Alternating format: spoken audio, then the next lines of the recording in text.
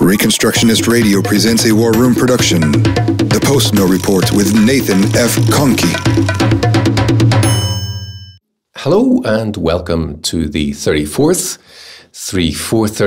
can you believe it? 34th edition of the Postmil Report with Mr. Nathan Conkey. Thank you for listening. Now, I want to talk this week about Asher's Bakery and the 5 points of success and failure had. Now, a few weeks ago, I talked about 3 keys to getting nowhere and doing nothing in your Christian life. Now, I'm recording this in light of the recent ruling on the Asher's case, the Asher's Bakery gay cake issue. I wanted to extend the 3 points that I talked to 5 and talk about Christian culture, not just our individual Christian lives, as important as they are. So, just to preface, I am not a lawyer. I have no legal expertise, and I'm not going to make comments on how to win a court case in the UK and Northern Ireland today. And also, I want to state that I have no beef with the family involved. In fact, they deserve recognition as they, on record, oppose the introduction of same-sex marriage, as they believe that it is contrary to God's law. That's in the official court report. And he called his business a Christian business when responding to this character, Gareth, who was part of the sting operation against the business. And theirs is clearly more than just a church religion. To quote the report again, in their eyes, it would have been sinful for them to complete the order. Now, I want to focus on Christian culture. And what is Christian culture but the Christian religion externalized? So specifically, it's success and failure. How do you succeed as a Christian culture? And how, in this case, do you fail? Now, Northern Ireland is a great microcosm.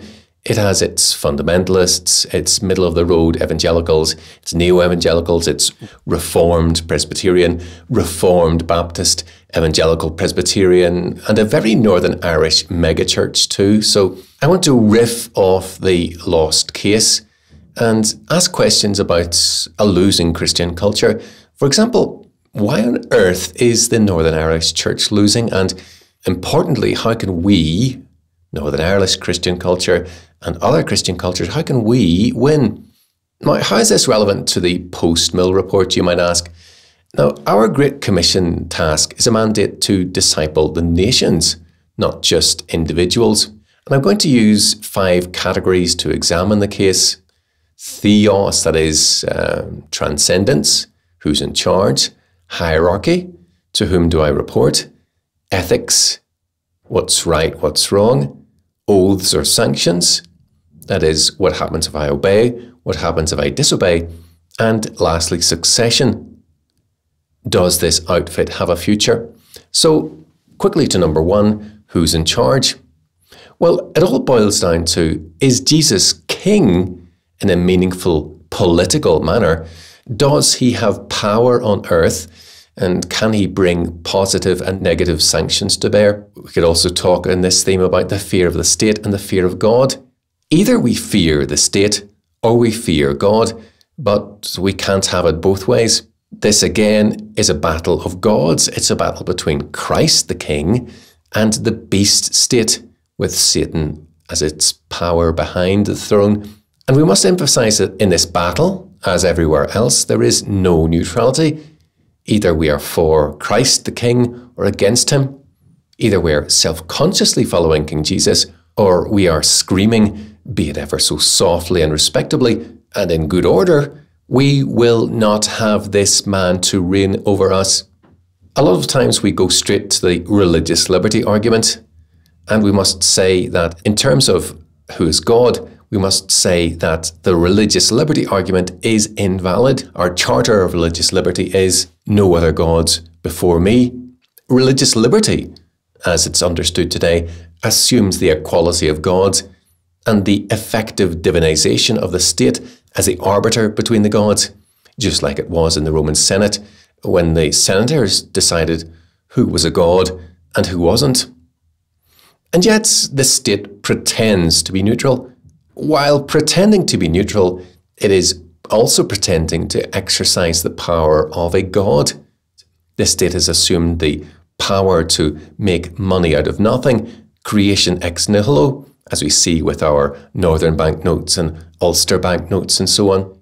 The state claims the power to remake men and sanctify men in the prison system of Northern Ireland. It regenerates areas by stolen money, providing peace through its political agents, the police.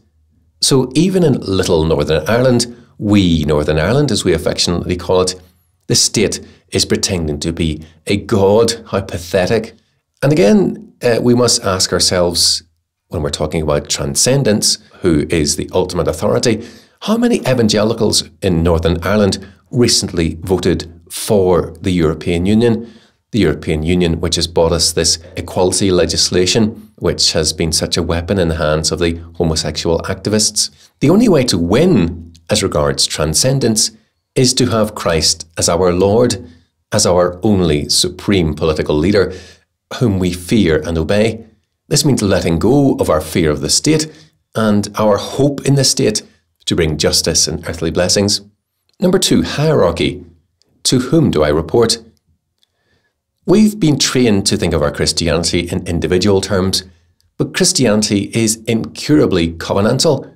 God is at the top, totally holy, but he employs representatives with limited and derived authority and equal responsibility in the civil, familial, and church order. Those with greatest authority have the greatest responsibility, and with that in mind, we must remember that pastors are there to equip the saints, Ephesians 4:2, and they are accountable to God for this responsibility. But what have we got from the clergy in Northern Ireland and elsewhere? The mantra that religion and politics don't mix. The constant refrain of the Romans 13 Brigade that we must above all else submit to the state and obey the state. And by the way, the law of God is barbaric, self-contradictory, unspiritual, carnal, only for the unbeliever, etc., etc., etc. They have, that is the clergy, long ago surrendered to the beast. As far back as the 1830s, the clergy gave away their birthright, the institutions dedicated to Christ and his kingdom, that is, Christian or denominational schools, at the suggestion of the radicals, the atheists, and the apostates of the time. And boy, do they love it that way. Now, the Free Presbyterians and their sister organisation, we might say, the Democratic Unionist Party, they are not for this mantra that religion and politics don't mix. They in practice, however, sadly, are fundamentalistic and antinomian moralists who, in the political realm, act autonomously. They chain up swings on Sundays, oppose gay marriage, which is great, but there is no word of bringing back the King, King Jesus, that is, and his law world. Well, how do we win in this battle for hierarchy?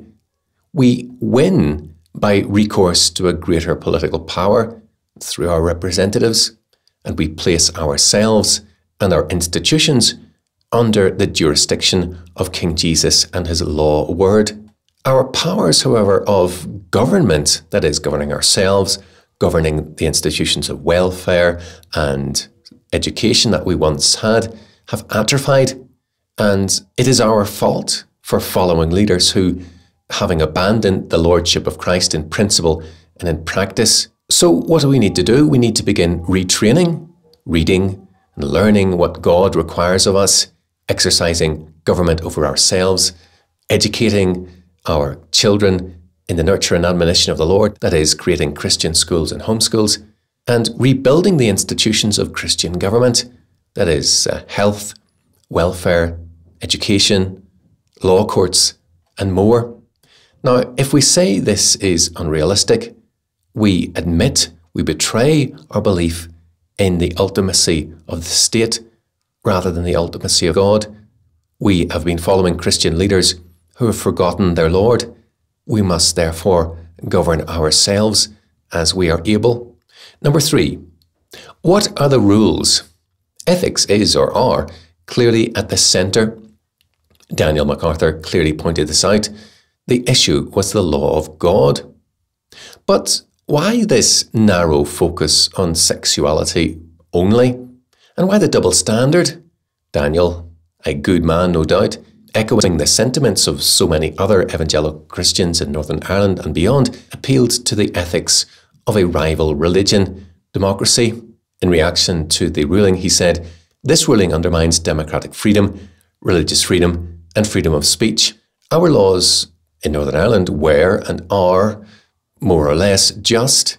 For example, it was only in 1985 that homosexual acts between consenting adult males were decriminalised.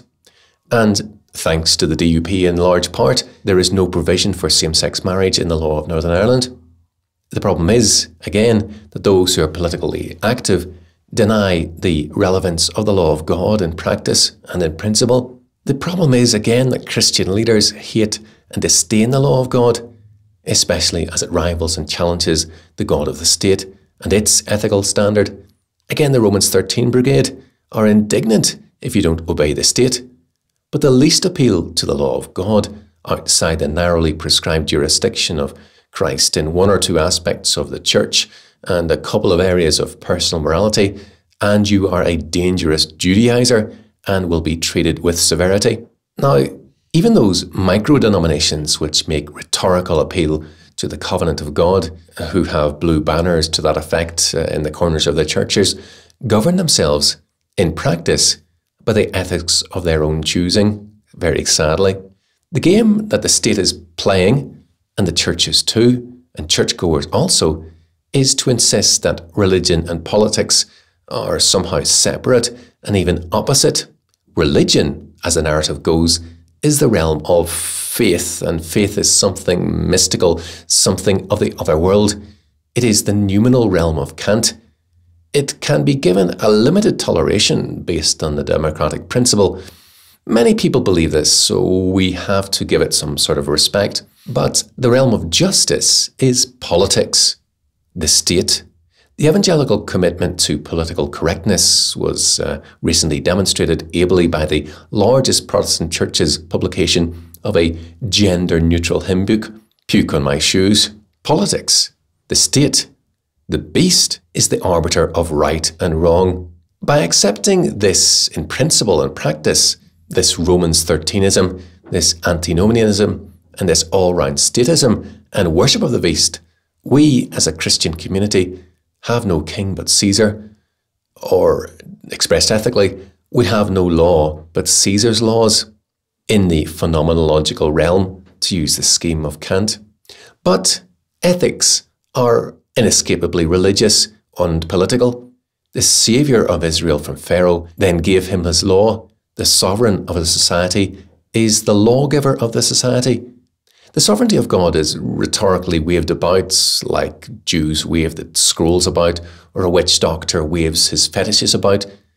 But there is no preaching on how to apply God's word to every area of life. Ethically speaking, for evangelicals, Jehovah is it's a local God, a spirit with extremely limited jurisdiction, at least compared to the state. So how do we win in the realm of ethics? By a genuine turning to Christ in faith as our Saviour from sins and our absolute Lord, to whom all authority has been given in heaven and on earth, and by worshipping, that is, serving Him in the beauty of holiness, that is, obedience to His commandments, in church, family, state, health, welfare, education, and all things else. Number 4, sanctions. What happens if I obey? What happens if I disobey? So, why are we so defeated in our Northern Ireland culture? We have to take into account the reality of God's sanctions, as specifically described in Deuteronomy 28. The sanctions of the covenant are directed first and foremost against covenant members, those who have the law word of God. Judgment begins at the house of God. Hear the words of God in Deuteronomy 28. Cursed shall you be in the city, and cursed shall you be in the country. Cursed shall be your basket and your kneading bowl. Very relevant given the bakery's location, albeit that business is booming. And we must emphasize, even though it's so ridiculous, defeat is not a blessing. Millennials to the contrary, Deuteronomy 28. The Lord will cause you to be defeated before your enemies. You shall go out one way against them and flee 7 ways before them. We are defeated because of our disobedience, our rejection of the principle of the covenant. Again, in Deuteronomy, your sons and daughters shall be given to another people, and your eyes shall look and feel with longing for them all day long. But who brought this accusation against the bakery? Who was responsible for planning this sting operation? Who was responsible for the unjust judgment? Who helped repeal the just laws against sodomy? Was it not the children of the church? The Turks used to kidnap Christian children and indoctrinate them in Islam for a decade or more, only to turn and use them as weapons against their own families and people. How horrible, how perverse. But how much more perverse when Christian parents give their children willingly over to be indoctrinated in a worse, even more anti-Christian religion, secular humanism. How much worse when clergymen sit on the boards of these schools, teach in these humanistic indoctrination centres, and send their children and their wives to teach in them. How much more hypocritical when the revised curriculum for Northern Ireland openly and very clearly requires that children be taught the ethics of sodomy as being equal with whatever other expression of sexuality you might embrace, and goes so far as to state that the good child is the one who is an apologist for such evil lifestyles. Ignorance of the law is no excuse. How can God not judge such cursed activity? Again in Deuteronomy 28, the Lord will give you a trembling heart, failing eyes and anguish of soul. Your life shall hang in doubt before you.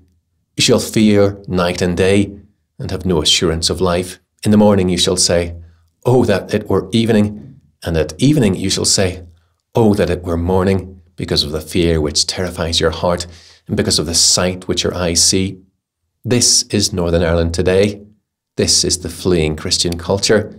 This is the refrain of the personally pious churchgoer who is terrified at what he sees around him. So, how do we turn and win? We win by changing our minds. Let's talk about sectarianism. Sectarianism is the oft-touted source of all the evils in Northern Ireland. Sectarianism lies at the centre of how we see ourselves. We, by our adherence to Protestantism and evangelicalism, whatever that is, are in the right. We are in line for spiritual blessings. If we are cursed and defeated, well, that is the work of the devil. We are the people of God. We have the Bible. We go to church. We adhere to several Reformed abstract doctrines. But this narrative has to change if we are ever to win. This sectarianism must change covenantally, biblically. If we are cursed and defeated and thrown out and trodden under the feet of men, it is because we have defied God and have had contempt for his covenant and the covenant laws. We need to look at ourselves in the mirror of God's word, the law word of God. We must look to God's gracious government for the merciful provision of repentance and the blessings that come with obedience. We must pray towards the high priest, Jesus Christ, that he would give us new hearts to obey him, that he would write the commands of his law on our hearts. And surely there is a remnant in Northern Ireland and elsewhere who, by the power of God's Holy Spirit, will be given the power to obey and trust. Number 5, finally, does this outfit have a future? Succession. Northern Ireland evangelicals are going down the drain in terms of church attendance and influence and any other subjective or objective measure. And yet, we had the political power. A Christian minister, Ian Paisley, was the first minister for the longest time, albeit with the alleged quartermaster of the IRA, a terrorist organisation, as his deputy first minister. We were and still are a substantial minority in Northern Ireland. Church-going people attending various shades of evangelical churches still make up a substantial minority, but this is being blown away from the centre, Belfast, to the periphery. But the democratic heresy is that numbers count. That's when we have a majority, we will win. Yet the Puritans dominated British life with only 4% at most of the population, and they reshaped the political landscape, the scientific outlook, and turned the world upside down. As against this democratic heresy, that numbers only count, is covenantalism, which alone gives us a true view of reality. If we break the covenant, a minuscule, effeminate, deviant group can kick us around at will. Deuteronomy 30 says, "How could one man chase 1,000 or two put 10,000 to flight unless their rock had sold them, unless the Lord had given them up?" But if we keep the covenant, Joshua 23 says, "One man of you puts to flight 1,000, since it is the Lord your God who fights for you, just as he promised." The difference between defeat and failure is obedience to God and his covenant law. "And these curses shall come upon you and pursue you and overtake you until you are destroyed, because you did not obey the voice of the Lord your God to keep his commandments and his statutes which he commanded you. And they shall be upon you for a sign and a wonder, and on your descendants forever." The only path to success is repentance in terms of the covenant. The Bible says, "If my people, which are called by my name, shall humble themselves and pray and seek my face and turn from their wicked ways, then will I hear from heaven and will forgive their sin and will heal their land." We need to turn and repent as a people, or we will be destroyed as a people and our land given to strangers who will do a better job of looking after the place and obeying God than we did. May God give us grace to be humble and obey him as a people and as individuals, and to rebuild the ruins as Ezra and Nehemiah did. May God bless you in the upcoming week, and thanks for tuning in. If you want to know more or would like to make a tax-deductible donation, you can contact me through c10.org/Nathan Conkey. Have a great week. Goodbye.